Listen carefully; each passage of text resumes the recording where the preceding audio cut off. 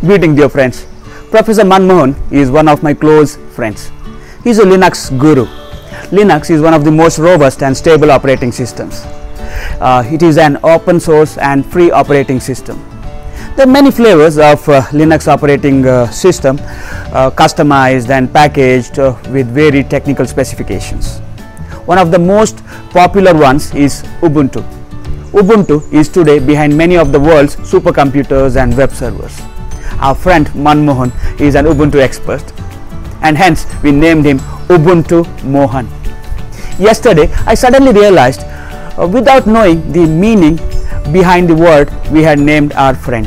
Then I started to Google to know the meaning of the word Ubuntu.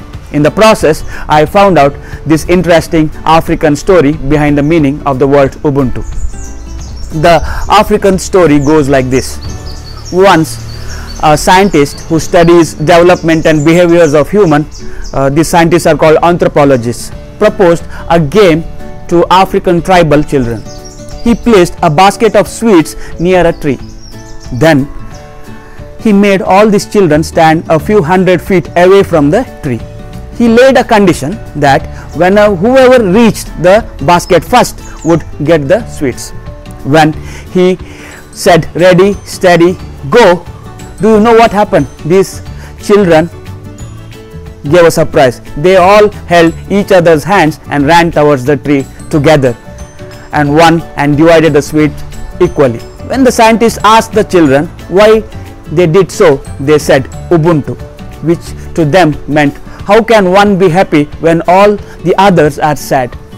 It turns out that the word Ubuntu is a South African ethical ideology that focuses on people's allegiances and relations with each other. The word comes from Zulu language and is regarded as one of the founding principles of the new Republic of South Africa. A rough translation of the principle of Ubuntu is a belief in a universal bond of sharing that connects all of humanity. Manmohan is an ardent follower of Rashtriya Swayamsevak Sangh, that is RSS. The core principle of RSS is Vasudhaiva Kutumbakam, which means the world is one family. It advises people to treat everyone around the world as their own, irrespective of their human-made borders and barriers. In a gist, it means I am because we are. I am happy that we have given the right title to our dear friend Mohan, who is now called Ubuntu-Mohan. Dear friends, have a great day.